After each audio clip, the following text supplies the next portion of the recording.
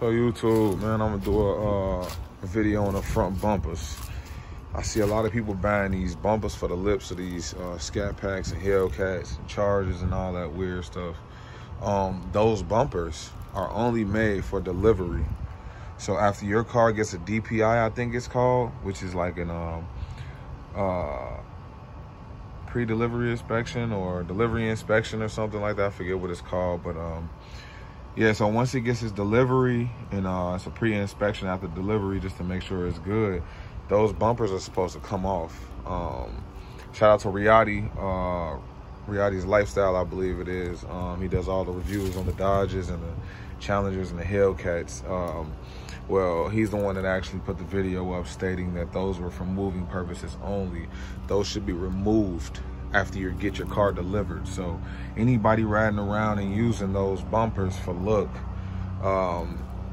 those are not for look. Those will eat the paint up on your car. That will mess up if you scratch them while they're on there. They will still scratch the bumper. Those are not protectors, because I was told that those were protectors, and I know a couple car shops that are selling them as if they're regular you know, protectors, and they're not. They're for moving. They're not going to tell you that because of course they want to make the money, but man, that's a FYI for all my Charger, Scat Pack, Hellcat, Challenger, you know, whatever you got.